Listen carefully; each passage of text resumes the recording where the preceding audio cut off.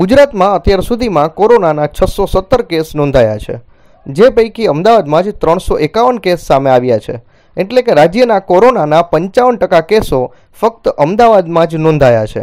સમગ્ર પરિસ્થિતિને ધ્યાનમાં લઈને સીએમ વિજય રૂપાણીએ અમદાવાદ વહીવટતંત્ર સાથે બેઠક કરી હતી.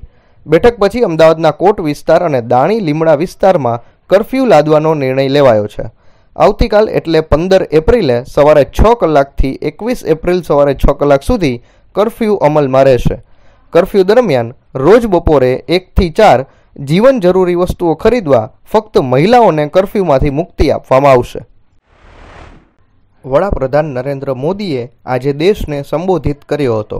તેમણે દેશમાં 3 મે સુધી લોકડાઉનની ઘોષણા કરી છે. તેમણે આગામી 1 અઠવાડિયાને ખૂબ જ અગત્યનું ગણાવ્યું હતું.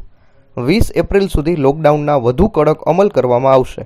20 એપ્રિલ પછી ઝોન અનુસાર લોકડાઉનમાં છૂટછાટ આપવામાં આવશે. ઉલ્લેખનીય છે કે જામનગર જિલ્લો હાલ ઓરેન્જ ઝોન કેટેગરીમાં આવે છે. એટલે કે 20 એપ્રિલ પછી જામનગર જિલ્લામાં લોકડાઉનની આંશિક અને શરતી છૂટછાટો મળવાની શક્યતા છે. જ્યારે દેવભૂમિ દ્વારકા જિલ્લો હાલ ગ્રીન ઝોનમાં આવતો હોવાથી દ્વારકા પંથકમાં 20 એપ્રિલ પછી વધુ છૂટછાટ મળવાની શક્યતા છે. જોકે આ અંગે સત્તાવાર ઘોષણાઓ સરકાર દ્વારા કરવામાં આવી નથી. લોકડાઉન 3 મે સુધી લંબાતા સ્થાનિક તંત્ર લોકડાઉન દરમિયાન કામગીરીનો રોડમેપ બનાવવા સક્રિય થયું છે. જામનગર જિલ્લા કલેક્ટર રવિશંકરની અધ્યક્ષતામાં વહીવટી વિભાગની બેઠક યોજાઈ હતી.